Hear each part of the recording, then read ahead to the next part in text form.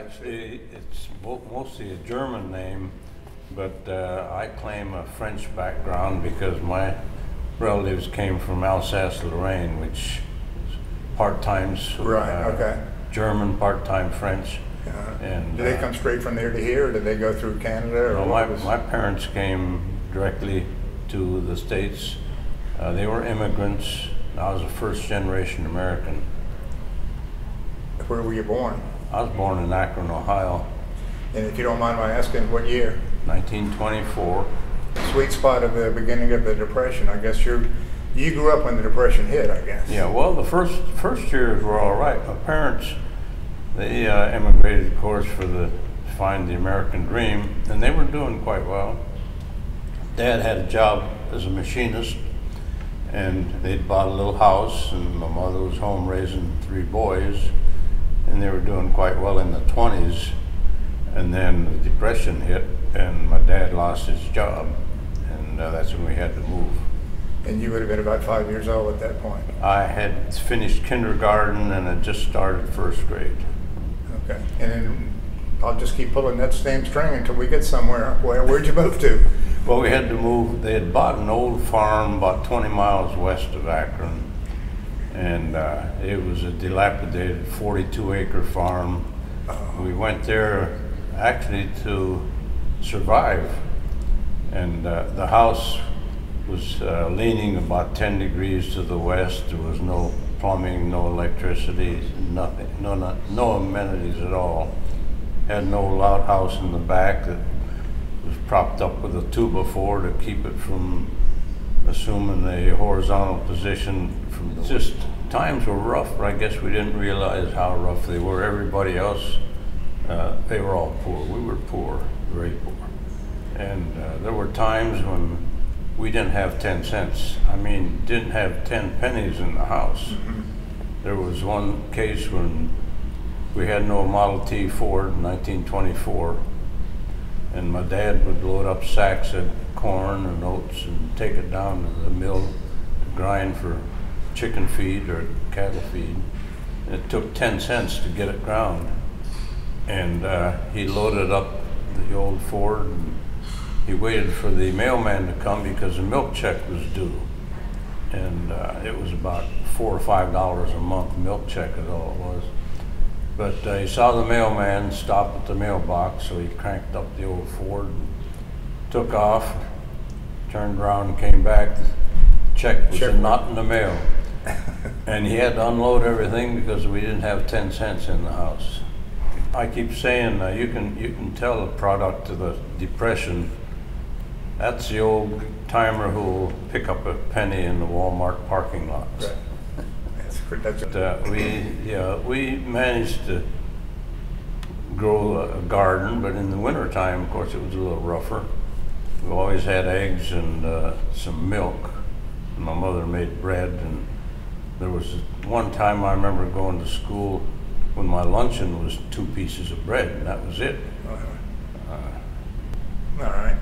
And like I say, everybody else was poor and times were rough, and this was a farming community, which means you didn't live right next door to a neighbor, but within a radius of a mile or so from our farm, there were, I think, 5 suicides. And wow.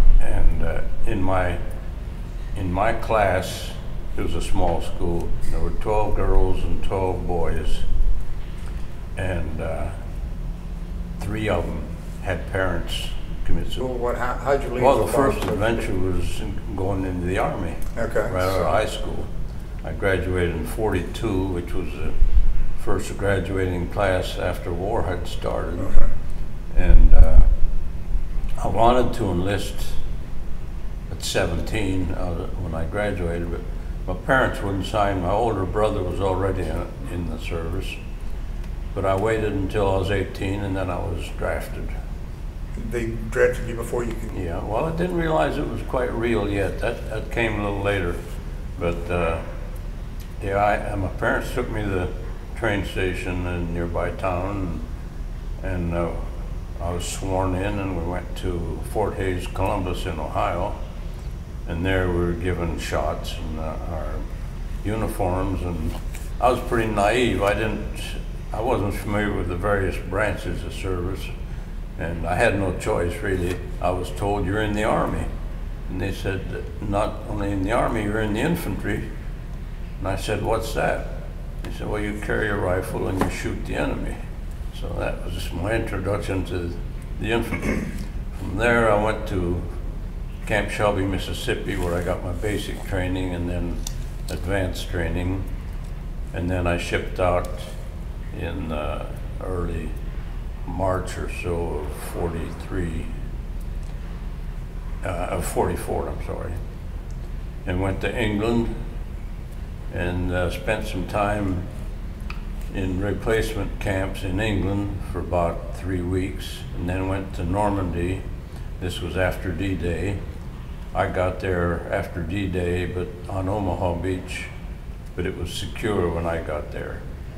And again, I went through about 3 different replacement pools, and finally one afternoon in July, actually it was the 25th of July, I was called in an apple orchard with about 7 or 8 other men, and I was addressed by a second lieutenant, and if you don't mind, I'll use his exact words. He lined us up, called us to attention, and said, all right, you sons of bitches, you're going into combat. And he said, now look at that bastard on your right, and then take a good look at that one on your left, because in 24 hours, some of you bastards are going to be dead. And that's when I realized that this was for real. Then we marched out. Of course, you don't march out in formation. It was single file, 20 paces behind the man behind you.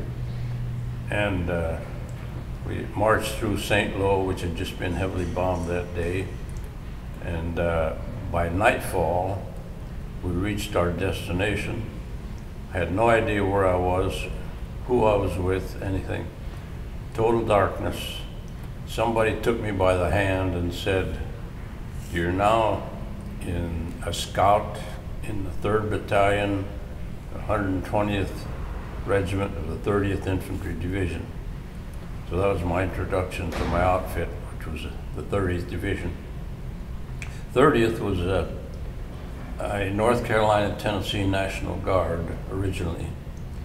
And they were named after Andrew Jackson. It was called the Old Hickory. And by the time the war ended, we had participated in all 5 campaigns: Normandy, Northern France, the Rhinelands, the Ardennes, the Battle of the Bulge, and Central Europe, they called it. An observer, a scout and observer. Did you have to go in ahead of everybody else by yourself or anything? No, I mean, it wasn't. Went on patrols occasionally. That's okay. All. And I spoke French. My folks were French Swiss, and that was my first language. So I was used as an interpreter. I would contact the French resistance and later on the Belgian resistance. But by the time we met the Russians and the war was over, our division has had more continuous combat days than any other division. We had more Congressional Medals of Honor than any other. We had a total of 6. But this came at a cost. Yeah. We had over 17,000 casualties, of which over 3,850 were killed. But later on, of course, we ran into civilians. And of course, we were always accepted. They always came out with whatever they could provide. We always had our canteens full of cider. Of course, Normandy is cider country, apple country, so we always had plenty of cider. And they didn't have much else to offer, except you might find a chicken once in a while and get an egg. That's about it. And so there's no such thing as a tent. We're just, you're on the ground. You dig a hole or a foxhole, or else I used to look for places I could get inside, a barn or someone's cellar or a slept in a chicken coop one night. Wow. That was better than digging a hole. But Certainly. through Normandy until actually the campaign ended the 25th of July, when there was a saturation bombing of the front lines, and we finally broke through for the hedgerow country. Okay. And from then on, it's called the Battle of Northern France. But we were still fighting in Normandy, even though it was called the Battle of Northern France. And we just kept liberating villages one after another, and moving across France. And there was a famous battle that was fought yet, even though the Normandy campaign was over. There was a Battle of Mortain, which is not very well covered in the history books, but it was a turning point in the war. If you wanted to find out what was going on, the British, were supposed to take the city of Caen on D-Day from their landing beach, which was called Sword. And after 6 weeks, they still hadn't taken it. So they finally decided, Montgomery decided to bomb the city. So he bombed the city, and a beautiful old French city, and they leveled it. And what they didn't know was that the Germans, most of them had fled the city anyhow. But they were fleeing in what was known as the Falaise Gap. And they were heading for Germany. They were trying to get away. But Hitler wanted another counterattack. So he got 4 panzer divisions, which are armored divisions, and some infantry, and tried another attack. And he had to go through a little village called Mortain. And our division was at Mortain. And we occupied the highest position east of the town, overlooking the area from which the attack was coming. And basically, one company of 150 men, roughly, stopped this whole counterattack of 4 panzer divisions. Panzers? Stopped that, and it took 6 days. They were almost all wiped out. But from this vantage point, we were able to call, I wasn't there, but we were able to call in artillery. We had a forward observer, and that's what stopped the attack. Right. And Well, that certainly helps. the German general in charge, von Klug, told Hitler he just couldn't get past those troops on Hill 314. That was 314 meters above sea level. And he said, we have to retreat. And he committed suicide. But from there, we moved across France quite rapidly. And we ended up north of Paris in September the 1st. And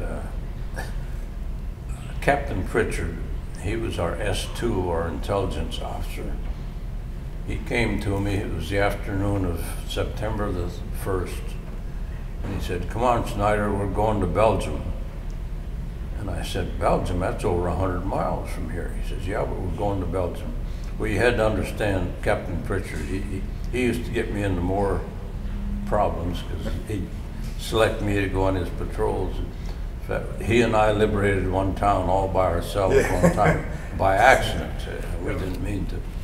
So anyhow, the plan was for 3 divisions to move simultaneously toward Belgium. We were in the middle, the 28th Division on one flank and the 2nd Armored on the other. And each division had a task force leading us. And it was quite sizable. There were no tanks, but we had scout cars and infantry. And we were not selected to be in this task force, but Captain Pritchard was not to be denied this wonderful opportunity. Share that with me and also with his friend Captain Hill, who was our S3 or operations officer. So the 3 of us commandeered this Jeep, and we joined this forward task force. And we took off. It was probably the middle of the afternoon, almost late afternoon. And by evening, we were almost halfway to Belgium already, getting very little resistance. And then on the 2nd day, on September the 2nd, the forward elements of the this task force, which is probably our recon troop, crossed into Belgium at 6:30 in the afternoon. So that made us the first American division into Belgium.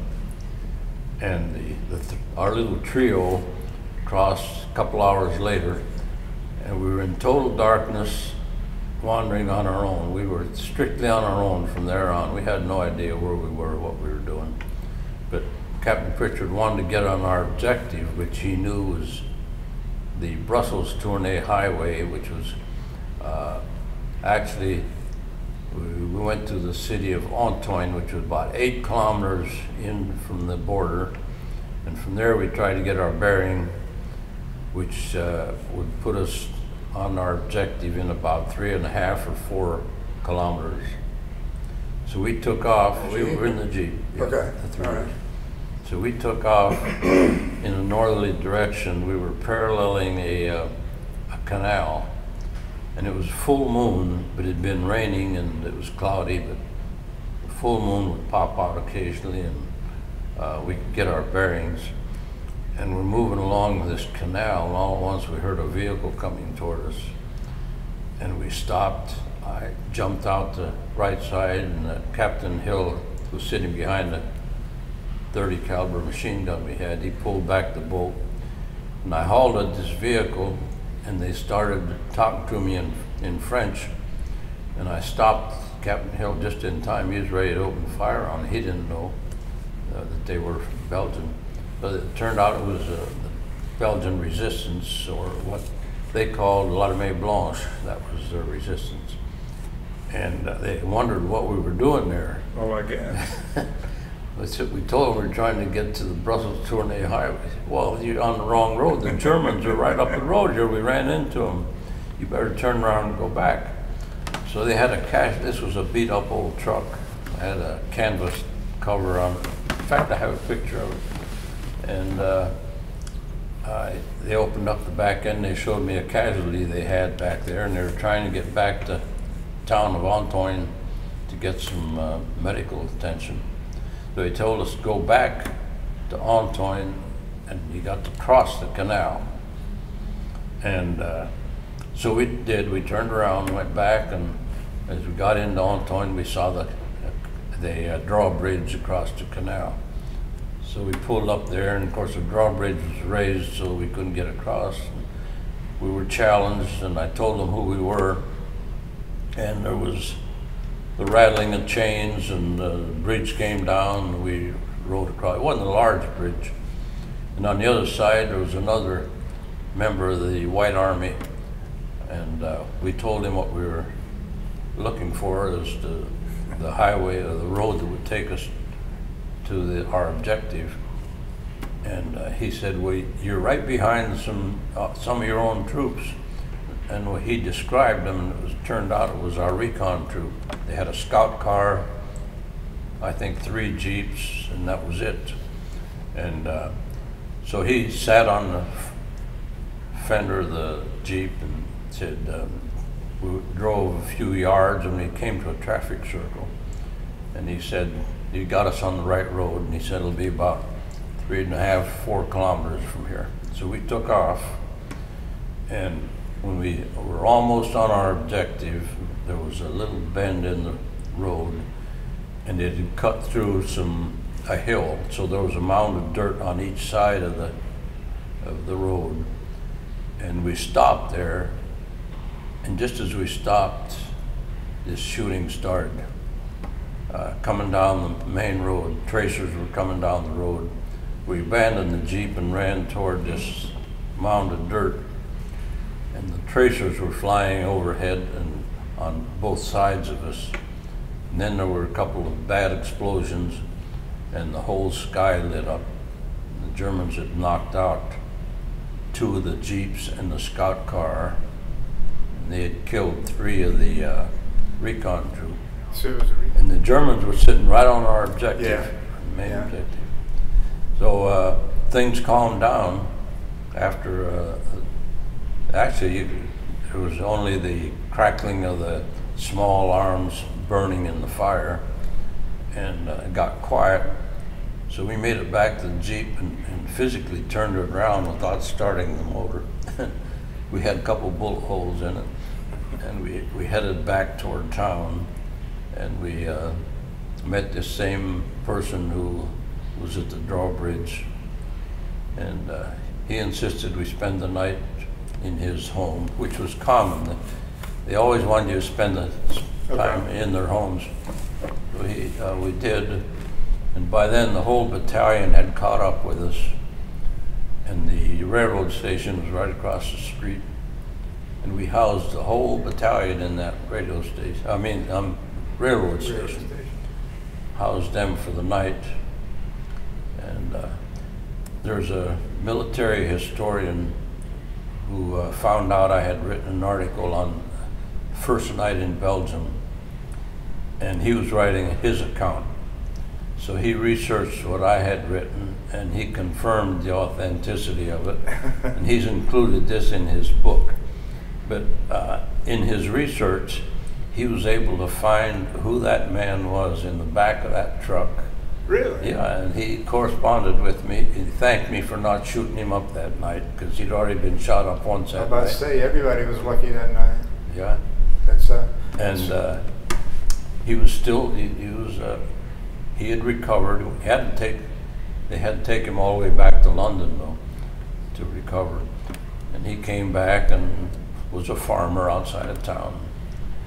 And so these, some of these researchers, it's unbelievable what they do. You can go back and they'll find your old foxhole for you sometime. But have you been back over there? Oh, several times. Yeah. Okay. Yeah, I've been back several times. Fortunately, I worked out of London for 4 years, so I was able to get to. So it was almost a day trip in a sense. Yeah, so I was able to go to. I'm a little curious about this Captain Pritchard and his motivations. Was he just a John Wayne type, or mischievous type? Well, he liked to think he was kind of John Wayne. Okay, so and then when you're out there, how do you communicate? Is it find what you can to eat, shoot what looks like a bad guy? Yeah, well, you always had rations. And you're just a young man at this point, right? Yeah, I was 19 then, yeah. So you're thinking clearly. I bet I don't want to put you down, but you weren't too smart at 19, were you? Or how smart were you? I was in Vietnam at 21, and I cried the whole time. I could never have gone through what you just described. It's just insane. Yeah. Yeah, well, Barbara Ann, when she was editing my book, she kept asking, how could you do these things? Didn't you wait for orders? I said, no, we didn't wait for orders. You saw something that had to be done, and you did it. Like the three of us taking off with this task force. We had no orders to do that. But, I can only imagine what they'd do to you in today's Army if you tried that. If you tried that, it would be over. But I think that's one reason the Americans beat the Germans. Germans had to do everything by the book. Yeah, and of course you know that on D-Day, if they operated the way we did, we'd been pushed back into the English Channel. But you know, they had these tanks in reserve, and no one would wake up Hitler to get orders to release those tanks. And of course, that delayed them several days. By then, we were able to get on the shore. So how did you get to Normandy? Did you come on one of the troop boats? It was a troop boat, and we went down the ladder onto a little landing boat. Okay. And but the beach had been secured by that point? Oh yeah, it had been secured by then. And then now we're in Belgium. What happens after Belgium? After Belgium, we moved across Belgium, and we got to the Dutch border at a place called Fort Ibn-Emal. It was the largest inland fort in Europe. This is Belgium. It was on the Albert Canal, which parallels the Maas River, and the Netherlands is on the other side of the Maas. And we captured this from the Germans with very few casualties, because all of the armament was facing to the east, because it was built as protection against an invasion from Germany. Mm-hmm. But we came from the west and captured this large fort. And I went in at the fort, and I got a large flag Nazi flag, which my son has now. And if you stood up there on the balcony, it would come all the way to the floor. It's Oh, really? a monstrous Big flag. dude. Anyhow, after we captured the fort, we crossed into the Netherlands, and we liberated the first major city in the Netherlands, which was Maastricht. And Maastricht is in Limburg province, right up against Germany. It's not that far. And I never realized this, but even though we liberated them in the middle of September, the coastal cities like Amsterdam and Rotterdam and The Hague, they weren't liberated until March, 6 months later. And in the meantime, the people had been starving. The Germans were starving the Dutch. But even though that was way to the west on the coast, we were way on the east when we liberated Maastricht. After Maastricht, we liberated most of Limburg province, which brought us right up against the German border. And we then prepared to cross the Siegfried Line, which we did. And I was in Germany by October the 1st. And we could never tell what we were doing in any letters we wrote. We could only say somewhere in and name the country. So my birthday was October the 4th, and I was still 19. So I sat down real quick and wrote somewhere in Germany, so I could verify that I was in Germany and been all the way across France, Belgium, and the Netherlands before I was 20 years old. And then, of course, this was 44, and then the presidential election was 1 month later. And I wasn't allowed to vote because I wasn't 21. Oh, really? Voting I didn't age was realize 21. 18. Okay. Yeah. So this is the area where we were in most of November, capturing the little German villages mostly. And then that's where we were on the 16th of December when the Battle of the Bulge started. And we were supposed to be pulled back into the Netherlands for a rest period. And we went back to the Netherlands, and before we could be assigned to some private homes where we could get maybe a hot meal and a rest, they said, we're moving out. Something big has happened south of here. So we were given a bottle of warm Coca-Cola, and in spite of what you hear on TV, they say that all the Americans always had Coca-Cola everywhere they went. Well, that is the only bottle I ever got during combat, and it was warm. So we boarded trucks and started to move south, and our objective was to move until we hit the Germans, and that's all we knew. And we stopped. When it got dark, we stopped, tried to get a little rest, and then took off again in the morning. And by late afternoon of must have been the 17th by then, we were at the outskirts of the city of Malmedy. Malmedy has a place in history because of the Malmedy massacre, which I'll tell you about later. But we moved into Malmedy as fast as we could, and the Germans were on the south side.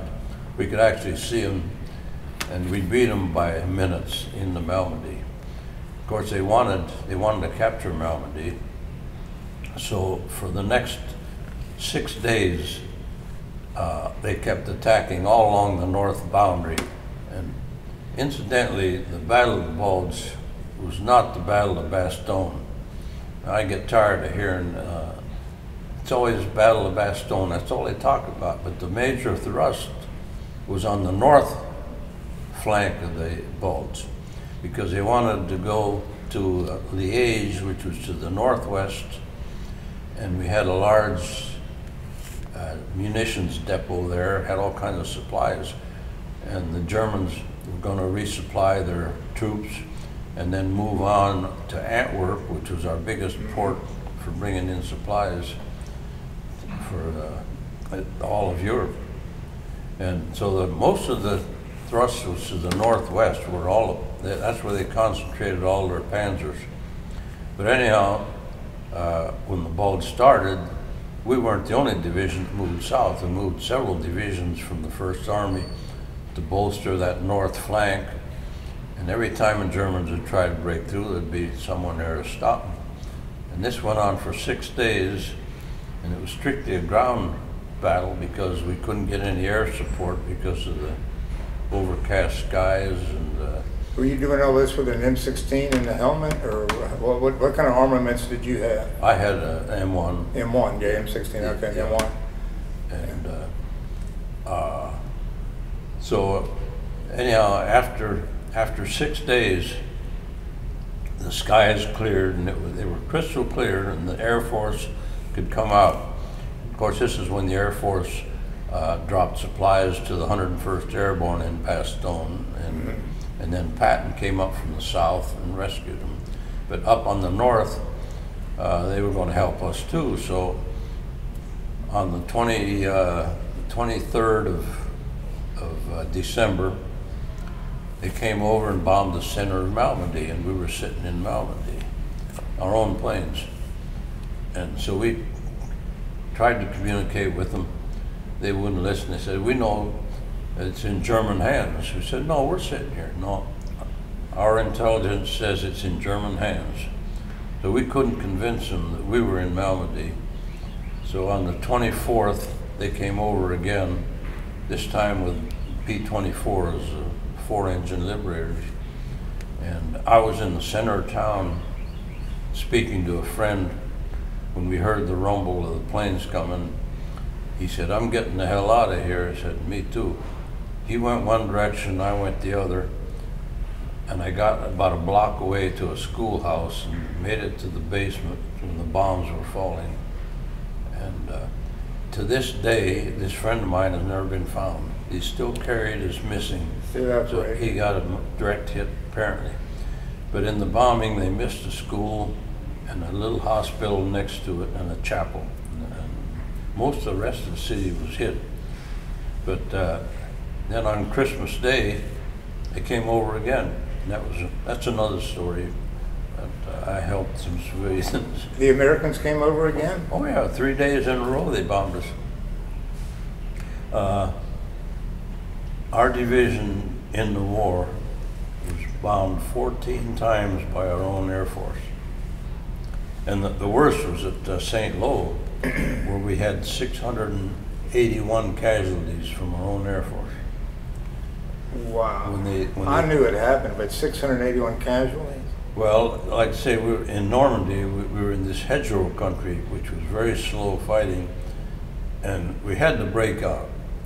So the top brass decided they would try high altitude saturation bombing of the front lines. This would decimate the Germans, and then we could move right up. Well, that was a plan. Well, the plan was on the 24th of July, they came over, and some of the bombs fell short, mostly on our division, killed several of our people. And so they scratched the mission. But then on the 25th, they came over again, and this time the same thing happened.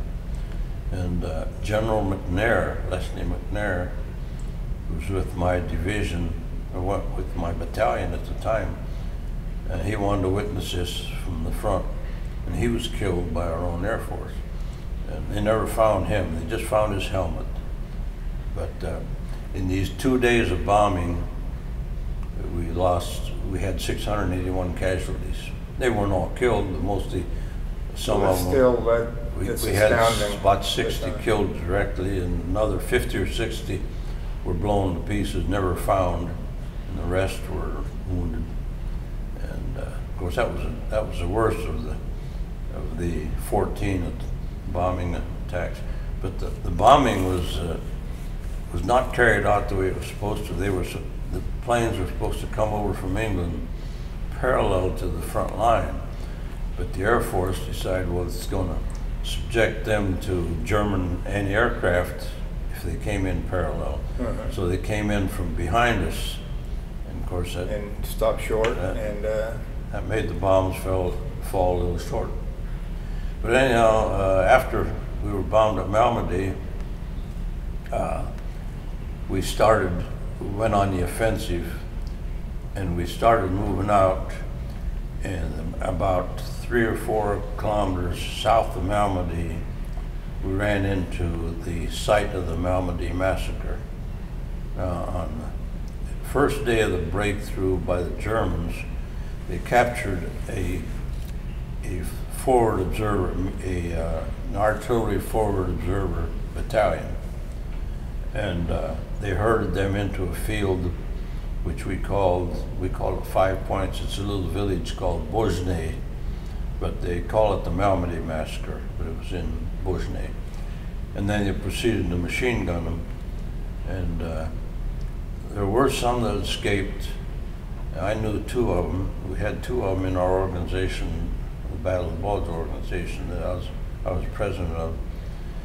And so the word was that there'd been this massacre, but it wasn't until we discovered the bodies 1 month later, and they were still there. So you came up on the bodies. This was on the 16th of January, and the bulge started the 16th. The massacre was on the 16th or 17th. So they'd been there a whole month, frozen solid.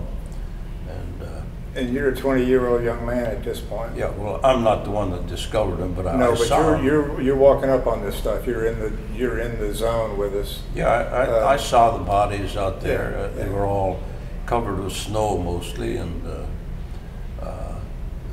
total turned out to be 86 killed.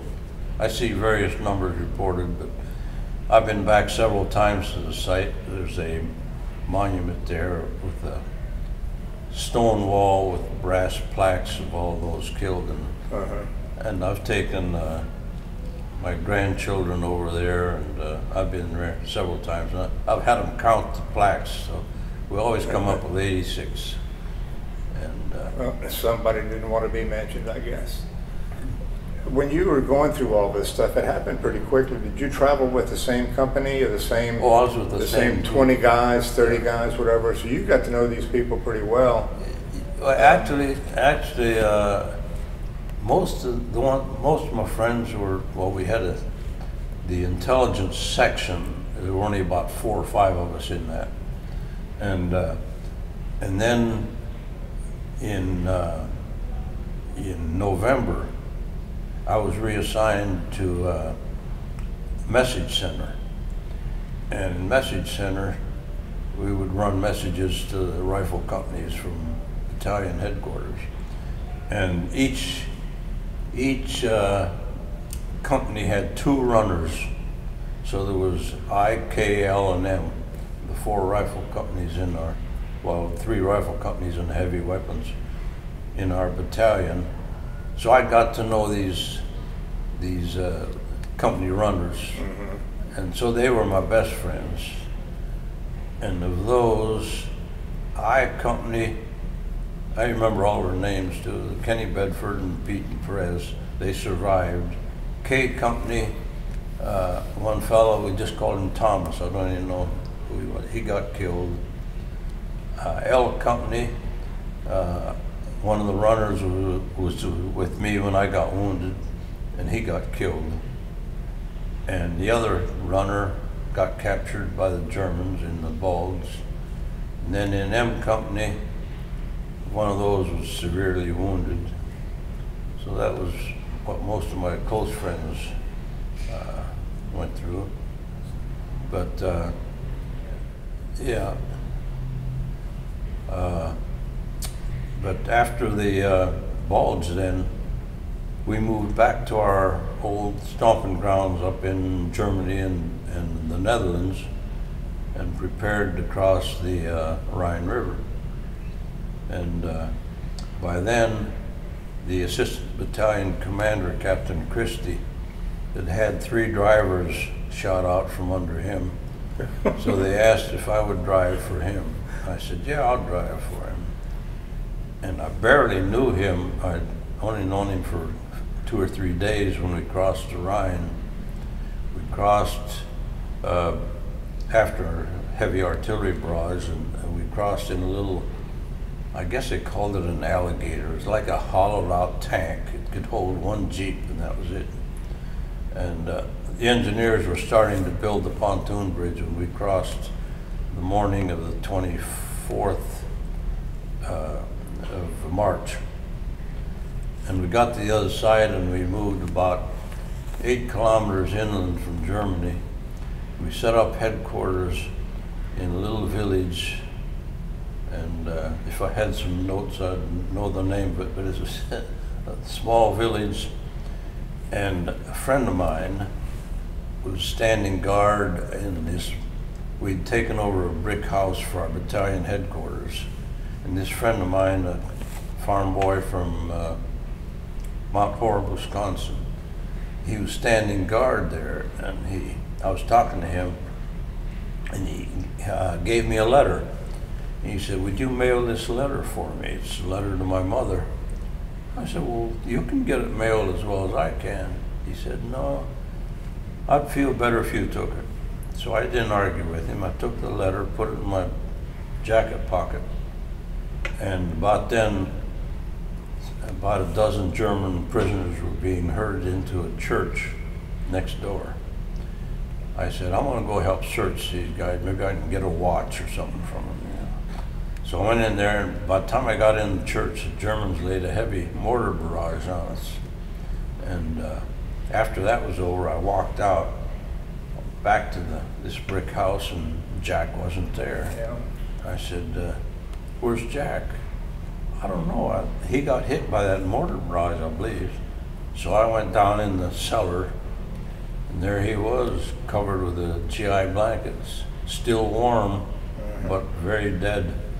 And I'd been talking to him fewer than 15 minutes ago. Well, you must feel like... understand this, but the longer you're in combat, and of course I wasn't in a rifle company. Those are the ones that took the beating, you know. But you still realize that the longer you're in, the shorter your chances of surviving. So you hope you're going to get hit with $1 million wound. And what's $1 million wound? That's a wound where you won't lose a limb, or you won't be blinded, you won't have a head wound, but it'll be a good flesh wound, maybe a nice piece of shrapnel in your rear end, you know, give you about 6-inch gap or something. It's going to take forever to heal. That's enough to get you back into the rear, or maybe even get you home. There you go. So that was $1 million wound. But I didn't get $1 million wound. But anyhow, that's what you hope for. And when I got wounded, my comrades thought it was $1 million wound, but I showed up again. So where were you wounded?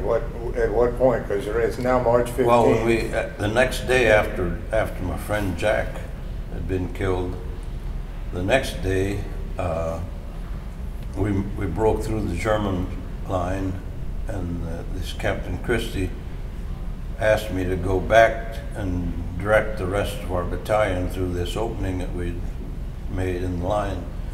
And he said, "Take one of the runners with you." So he took one. A friend of mine, Ralph Storm from L Company.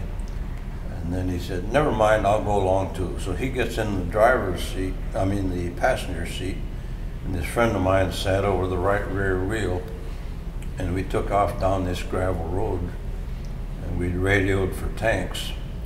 And the first tank came by, kicking up a lot of dust, gravel road, and I gave way to the right, he gave way to the left. The second tank came by, and we were almost parallel when he hit a mine with his left track right alongside of it. And it didn't blow the track off, he just kept moving.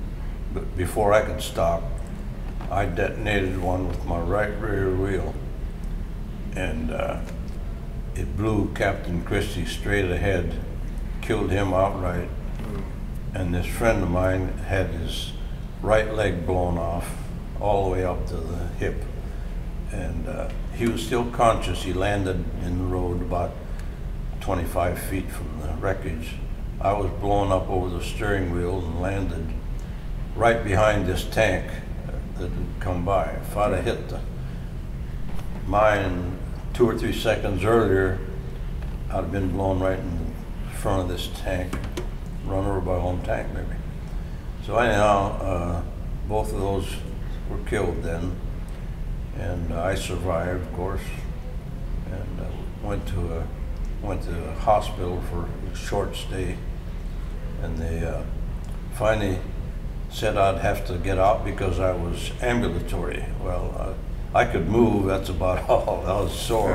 When you say get out, they mean get out of the hospital. Get out of the hospital. Yeah, but you can't get out of the service. You can't go home. No. They didn't give you that option. They didn't seem to care what happened to me. They just said you can either go back through a replacement pool and get reassigned, or you can find your own way back to your outfit. Damn. So, yeah. So Get out of here. So I walked out. It was getting dark by then. It was just a tent hospital, probably something like a MASH unit, I suppose. And I recognized one of our ambulances had just come in with some casualties, and I knew the driver. And I said, "You going back to the battalion?" He said, "Yeah, you want a ride?" "Yeah, give me a ride." Wow. So he brought me back to the battalion. Everybody was surprised to see me because, like I said, they'd heard I had $1 million. So this was, of course, March. This was in March, and this was only about a month before the war was over. So from then on, as we moved across Germany, I got limited duty, so all I had to do was kind of tag along. And my friends took care of me. They would get my rations for me and made sure I had a safe place every night. So this went on until we met the Russians at a city called Magdeburg, which was on the Elbe River. The plan was for the Russians to stop at the Elbe, and we would also stop at the Elbe. And there's a funny story. I keep saying it's a funny story to a not very funny war, but a second lieutenant came to me. I don't know why he picked me, but he said, "Go with this driver and pick up some German prisoners. They're coming across the Elbe River to escape the Russians." And we had this 2.5-ton truck, driver and I, and I left my M1 and borrowed a Tommy gun, and he had a .45, and we had a .50 caliber in the turret. We took off with this 2.5-ton truck, and we get to the boundary of the levee, and these Germans, all a bunch of young Germans, sitting there on the levee, and they all jumped up. We didn't even search them. They jumped into the truck, and I told the driver, I said, "Okay, let's take them to the prisoner of war camp." He said, "Where is it?" I said, "I don't know." He said, "You were supposed to know." I said, "Hell, I thought you knew." So neither of us knew where to take them. So one of the young Germans recognized we were in a dilemma, and he spoke a little English. So he said, "I know where it is, I'll direct you." So the Germans you captured directed you to how to turn them in. Right, he directed us to the prisoner of war camp. So we took, it was a warehouse on our side of the Elbe, and we deposited our prisoners, and the MPs gave us a receipt for X number of prisoners, and the mission was accomplished. But that's not the end of the story. When I was working in London for Texaco, and we had bought a German producing company, oil producing, and to appease the Germans, we built a research lab in a little village called Vici. And I was asked to go visit this research lab, and I was able to take my wife with me, and so we made a trip across the channel to Hamburg, where we had an office, and from there we were directed to this research lab, and I was introduced to all of the professors there. They were all Herr Doctor Professor, you know. And they took me to a young paleontologist. He was checking well cuttings for foraminifera. And he was sitting at the table looking at them through a microscope, and they had told them that I had fought them during the war. And he looked up and he said, "Doing paleontology much more fun than fighting the war, right?" I said, how would you know? You were too young. He said, no, I was 15 years old living in Magdeburg. And he said, all my friends and I were conscripted. We were given a rifle and a uniform, and we were told to defend Magdeburg at all costs. So he said the Russians were coming. We weren't about to defend Magdeburg at all costs. So we made our way across the Elbe, and we waited to be captured by the Americans. And then I told him my story, and he jumped up and said, "You're the one who captured me." Dr. Plumhoff was his name by then. Wow. Given me his letter. Incidentally, the medics must have found that letter on me in my jacket pocket, because it was mailed, and after the war I made contact with his family, and they had received that last letter that he wrote. Well, you know, he knew, but he knew. Yeah, you hear these stories about people having a premonition, but I never did have any. But yeah, some did.